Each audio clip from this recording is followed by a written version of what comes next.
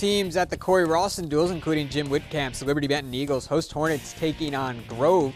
Bulldogs' Andrew Nichols gets the pin at 195, but the host Cory Rawson win the duel 48-30. Up next, Hornets facing LB. Eagles heavyweight Mason Green gets the reversal. That's 2 points for the lead. But in the second period, Gabe Duncan responds, comes back, gets the pin for the win, and his coach is fired up. Eagles now facing Archibald later in the day. LB's Chaz Van Sant, the pinfall. Archibald, the champs. Cory Rawson, the runner-up. Grove, most valuable wrestler Andrew Nichols, and Naeem Russell from Lima Senior as well.